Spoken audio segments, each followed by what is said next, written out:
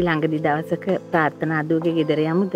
අනේ මට ආන්නේ දුවවත් බලන්න ආසයි. අයිස දවස ගියා නම් ඔහෙට වෙලා ඉන්නවකෝ.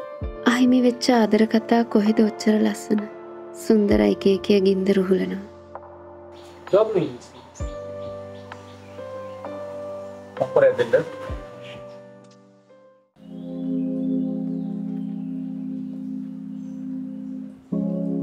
ඕමිස් කියන්න. තනුෂ්ක ඔයාද half day leave එකක් දාලා තියෙනවා. ඒත් හදිස්සියෙම ඔයාව ඔෆිස් එකට ගෙන්නන්න කියලා චාමන් සබ්ට ඉන්ෆෝම් කළා. දැන්ටමත් ඔයාගේ ඩිපාර්ට්මන්ට් හෙඩ්ව දැනුවත් කරලා තියෙන්නේ. මිස්ටර් ලියනගේ ඔයාට කෝල් කරලා වැඩි විස්තර කියයි. තනුෂ්කට පුළුවන් ද දවස් දෙකකට ඔෆිස් එකට එන්න? හරි මිස් හරි. ඕකේ තනුෂ්ක thank you.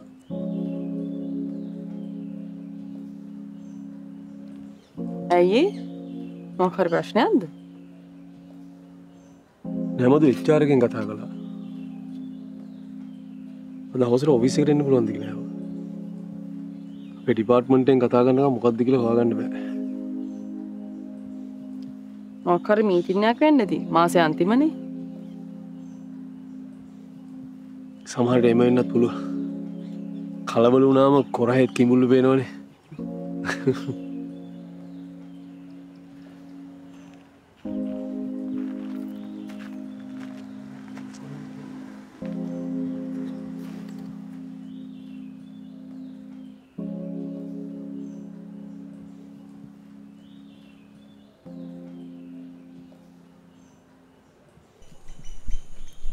හෙලෝ චූටි නංගි. පරිස්සමෙන් ගියා නේද? අනේ ඔව්වයි පරිස්සමට ආවා. මං ඒ තවස්සලා අයියට කෝල් එකක් ගන්නත් එක්ක හිටියේ. ඒකට කමක් නැහැ ඉතින් මං දැන් ගත්තනේ. ඔයා ගන්නවන අවස්සලා ගන්න එන.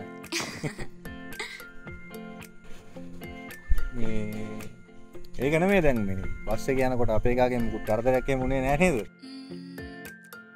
අවුලක් කිව්වේ අයියෝ. නෑ. මේ බස් එක යනකොට නිදා ගන්නවනේ කුම්භකර්ණයා වගේ කට අරගෙන. එතකොට ළඟින් එක ගැනවත් ගණන් නැහැ. එහෙමක් ගැන හිතලා මං හැව්වේ.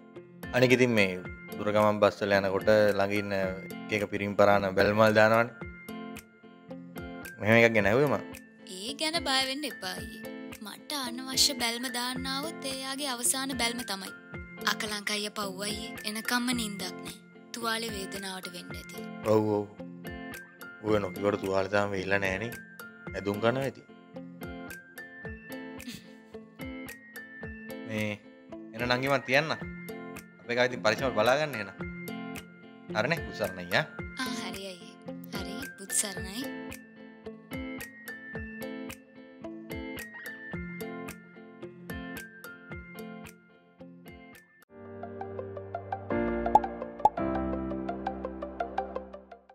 FLIT 2024 main intake starts now. ඒ කැටිකල පෝෂණය දැන් එක සිරි ගෘහ බඳුනක.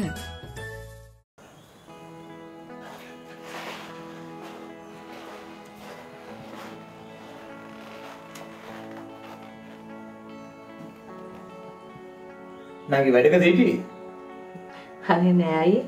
මම මේ කම්පැනි එකකට වීඩියෝ එකක් බල හිටියා. මං නංගිත් එක්ක තනියම ටිකක් කතා කරන්න හිටියේ. මොනවා ගැනද අයියේ? මං කෙලින්ම කාරණාවට එන්නම්කෝ. මම හිතාගෙන හිටියේ ශානි දුවට කවදා හරි මගේ දේපල වලින් කොටසක් දෙනවා කියලා. ඒක මං දෙන්න හිතාගෙන හිටියේ නංගි එයාගේ වෙඩින් එකෙන් පස්සේ. එවනත් ඉතින් එදා වෙඩින් එක දවසේ සිද්ධ වුණේ අපි හිතාගෙන හිටපු දෙයක් නෙවෙයිනේ.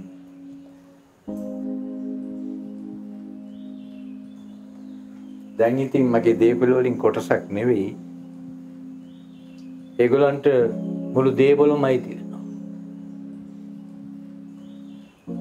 මම හිතාගෙන ඉන්නේ මේගොල්ලෝ රට ගිහිල්ලා ආවට පස්සේ මේ සැරේ මගේ සියලුම දේපල වල අයිතිය ඒගොල්ලන්ට ලියලා දීලා මම නිදහස් වෙන්න. අපි දැන් වයසයි නංගි.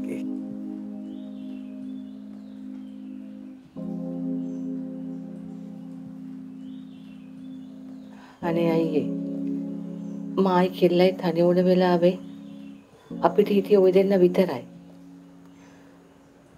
අනිත් එක ඔය දෙන්න හිටියේ නැත්තම් අපිට වෙච්ච දේ අපිට හිතා ගන්නවත් බෑ. මොන වුණත් අයියේ සුලේකත් කවදාවත් අපිට කිසිම වෙනසක් කරලා නැහනේ.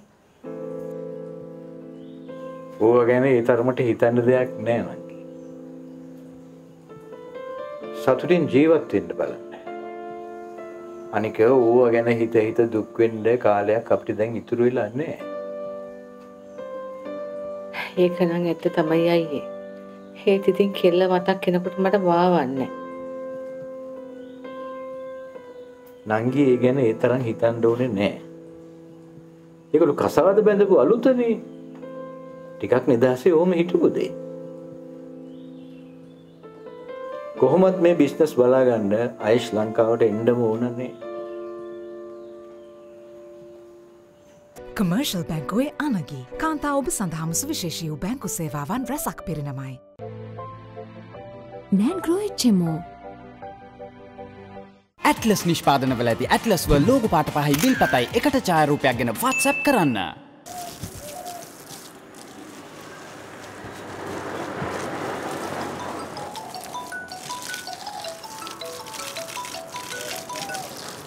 හෙලෝ මොනවද තනුෂ්ක මේ කරලා තියෙන්නේ? මම තමුසෙට කොච්චරනම් chance දුන්නාද? තවත් නම් මට මොකුත් කරන්න විදියක් නැහැ. I'm extremely sorry Thanushka. ඒකම වැරද්ද ආය කරද්දි මම මොනවද ඉස කරන්නේ? මම මොනවද ජයමන්ට කියන්නේ? සර් මට තේරෙන්නේ නැහැ මොනවද කියන්නේ කියලා. මොනවා ගැනද?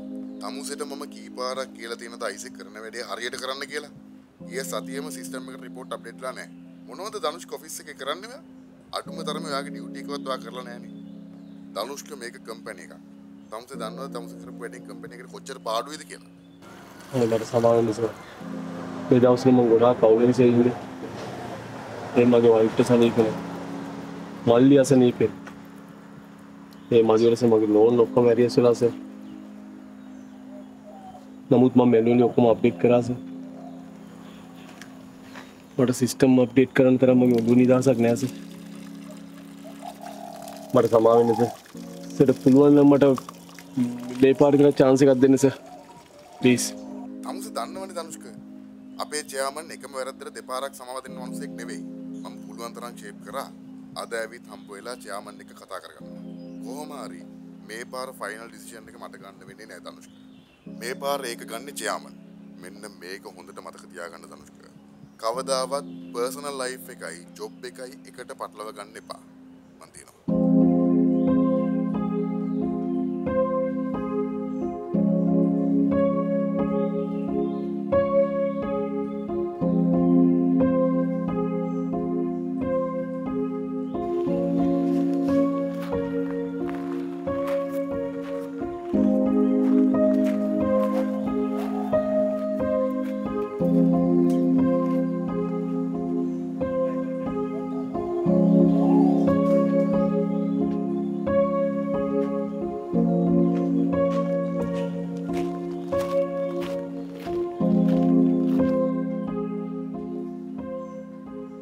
අයියනේ ඒ පාර මොකද?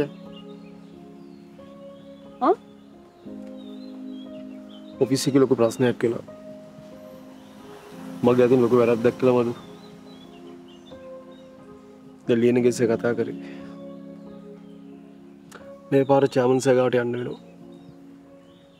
අනේ මන්ද මොකද? මට තේරෙන්නේ ප්‍රශ්නේදී ඔක්කොම එක දිගට එන්නේ ඇයි කියලා.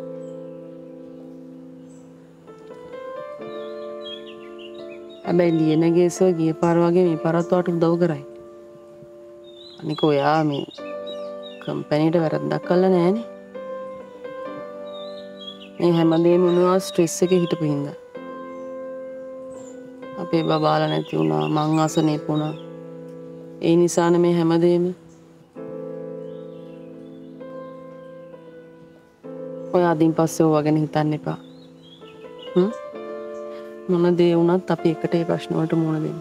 මං ඉන්නවනවත් එක්ක.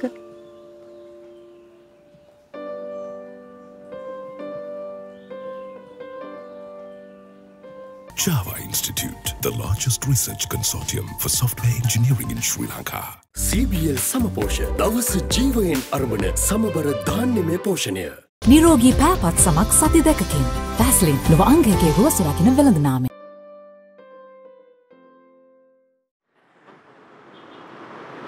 ප්‍රාර්ථනා. ડોක්ටර් අපි දැන් හරි පරිණත.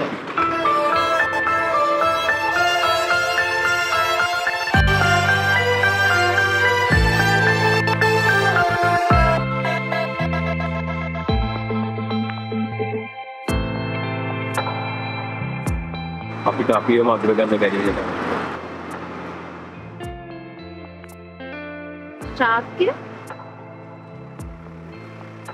ඊය හොස්පිටල් එකේදී මං ඔයාව අඳුරගත්තා.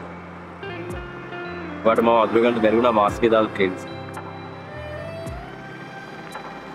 ડોક્ટર ශාක්‍ය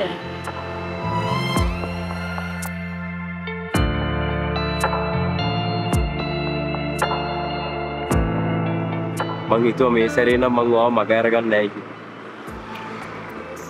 මට අන්තිමේ දුවව හම්බුනේ. ડોક્ટર ශාක්‍ය ඔයා ඉස්සර ඉඳන් මට ඔහොම කියනවා මතකද? මං ડોක්ටර් කෙනෙක් වෙන්න කලින් ඉඳන්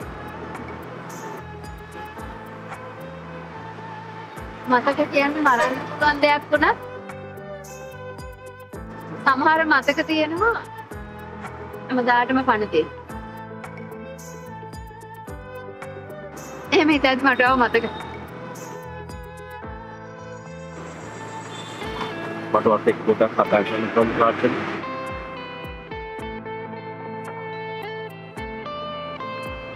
ඒත් අපි උත්තරින් තිබු ප්‍රාර්ථනාවක් ශාක්‍යවත් නෙමෙයි නේද ડોක්ටර් ෂා? කතා කරන්න බැරි තරමට අපි තරහකාරයවත් අතුරන්න නැති අයවත් නෙමෙයි නේද?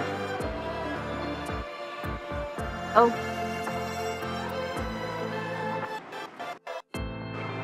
අපි කතා කරමු ડોක්ටර් ෂා.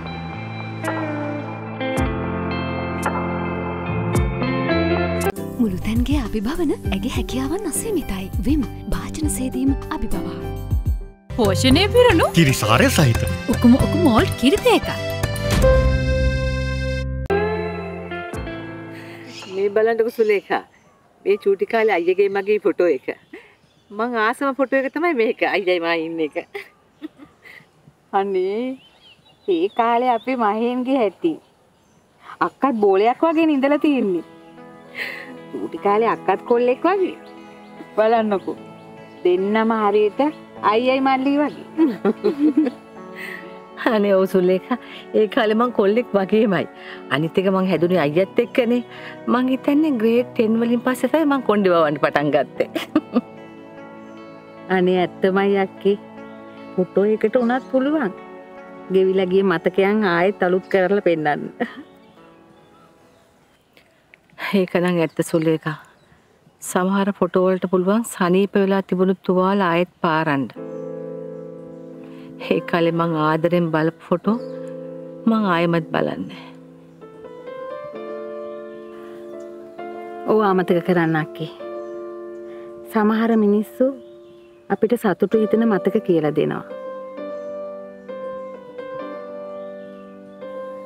සමහර මිනිස්සු අපිට සතුටු හිතෙන පාඩම් උගන්වලා දෙනවා. ගෑනු අපි ඒ හැමදේම විඳ දරාගෙන ඉන්න ඕනේ.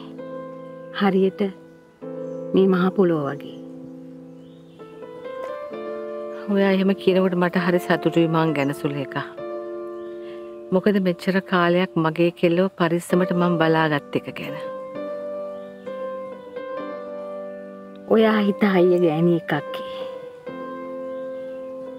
කලින් විඳෝපුව ගැන හිතන්නේ නැතුව අපි සතුටින් ඉමුකෝ. එහෙනම් අපි දැන් අර පැත්තට යන් කෝපි එකක් බොන්න.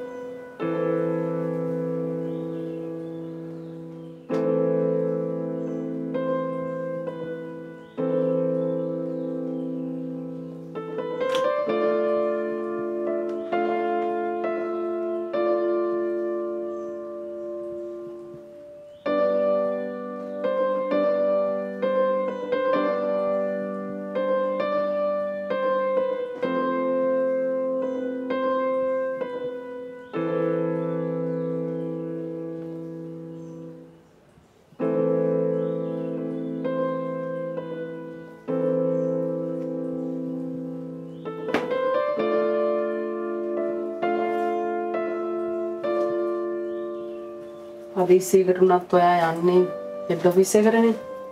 ඕක ගලලා මේක අඳින්න.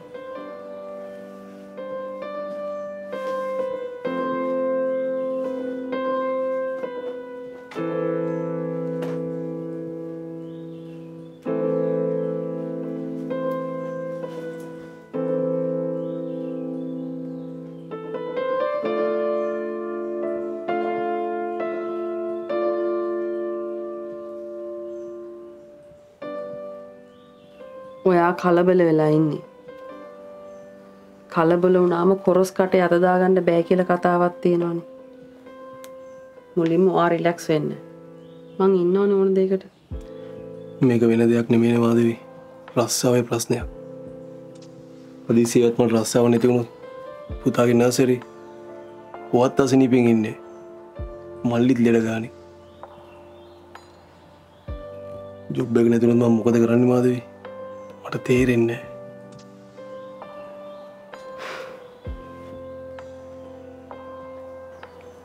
ප්‍රශ්නේ ඉන්නේ ගස් ගල් වලට නෙවෙයිනේ මිනිස්සුන්ට. අනික මේ ප්‍රශ්න ආපු කෙනා පළවෙනි කෙනා ඔයත් නෙවෙයි අන්තිම කෙනත් නෙවෙයි. නේ? ඕනම ප්‍රශ්නට විසඳුමක් තියෙනවා. කලබල වුණාම ඒ ප්‍රශ්න වලට විසඳුම් හොයාගන්න බැරි වෙනවා. අනික ඔය රසයෙන් අයින් කරනවා කියලා කතාවක් කියලා නෑනේ නේද?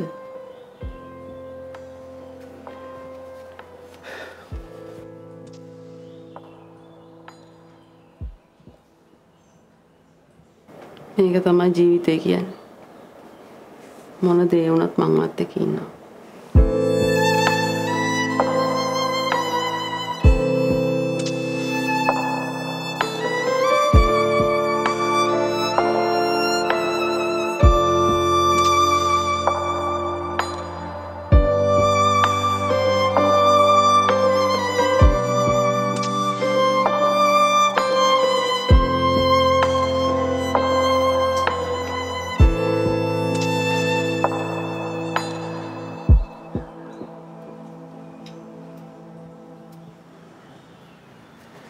Arsen gillen.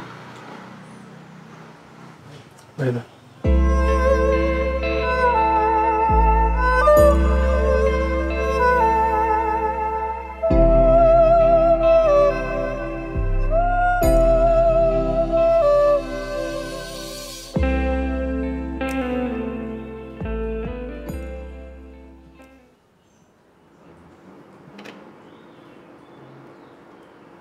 Oh, දන්නවා මේක මට ඉගෙන ගන්නවට ඇරෙන්න ඕන දෙයක් තිබුණේ.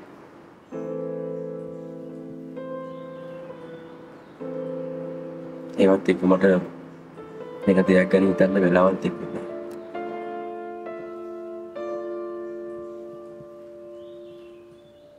මොනවද? I can't studies එක ගොඩක් busy වුණා.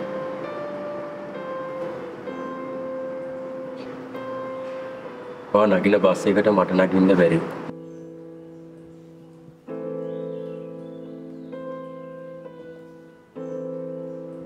මම නගින බස් එකට නගින්න වාට බැරි.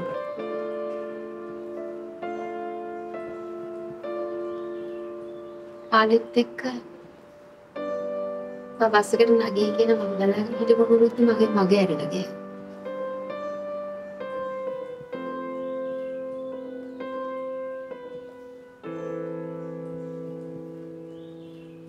මට කියලා නෝට්ස් ලියාගත්තේ ඔය. නෝට්ස් ලියාගන්න වෙන කෙනෙක් හොයාගන්න නැති කියලා මං හිතුවා.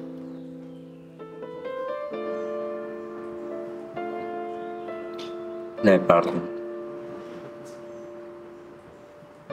ඔයගෙන් පස්සේ මට කවුරුත් නෝට්ස් ලියලා දුන්නේ නෑ. මම මේ ටික තනියම කරගත්තා. එයාටෙල් 909 හැමදාමත් අපි ගැන හිතන එකම රීලෝඩ් එක. ඔය දෙන්න හඳපානේ ගිහින් ඊට පස්සේ පෝරුවේ නැග්ගද නැත්නම් පෝරුවේ නැගලා ඊට පස්සේ හඳපානේ ගියාද කියලා. ඔය කටට නම් දාන්නුනේ ගිනි පෙරෙදිලා. අපේ හොටෙල්ස් වලින් මගේ හිතට ඇල්ලුවේ මෙතන තමයි. මේ හොටෙල් එකේ ඉන්ටීරියර් ඩිසයින්ස් කරේ මම හොඳට දන්නේ. ඒ මොකද උනේ? මං ඉඳ කම්පැනි ලොකු පාඩුවක් කළා. මම ඒ ආදරේ කියලා හිතපු හැඟීම මරලා දාලා තමයි මම ආයෙත් මැරෙන්නේ. මම බලාපොරොත්තුවක් දුන්නා.